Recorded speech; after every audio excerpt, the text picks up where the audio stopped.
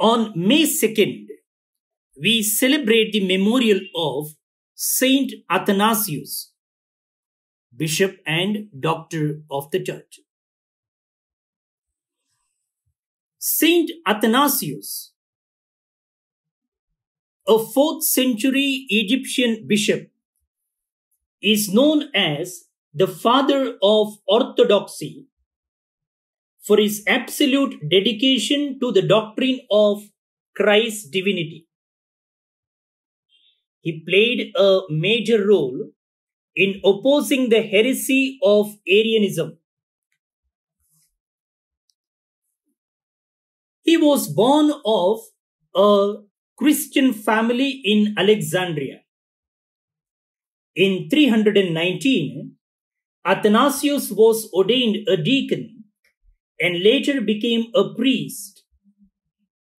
He served as a secretary to Bishop Alexander, who vigorously opposed the Arian heresy.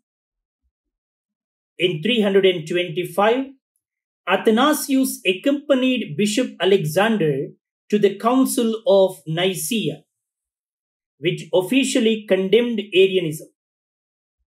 Alexander died shortly after the council, and Athanasius was chosen as his successor, who ruled his diocese for 46 years.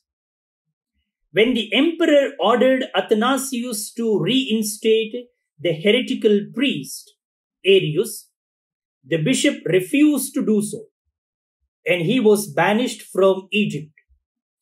Nothing could make him cease defending the divinity of Christ. Saint Athanasius played perhaps the major role in helping the church eventually overcome Arianism. Saint Athanasius, pray for us.